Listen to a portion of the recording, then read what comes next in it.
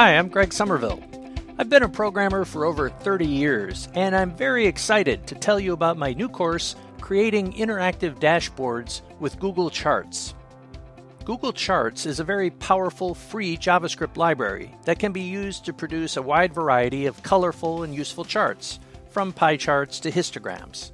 In this course, we'll focus on combining several charts together in a single web page to make a dashboard, and we'll do it in such a way that all of the charts are interactive. We'll cover topics like how to have a secondary chart show up in the tooltip of a primary chart, how to respond to events like the user clicking on part of a chart, as well as using a variety of secondary controls that filter our data so the user can decide which data to look at.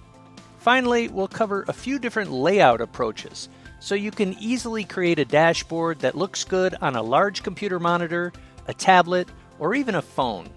By the end of this course, you'll know how to create several different chart types, each with their own unique interactivity, and you'll know how to combine those charts into a unified dashboard. This course doesn't require any existing Google Charts experience, and really, you only need some intermediate JavaScript skills. If you've used something like jQuery or Bootstrap, you'll definitely be ready for the material in this course. I hope you'll join me as we explore all of the great things that are possible with Google Charts by watching the Creating Interactive Dashboards with Google Charts course at Pluralsight.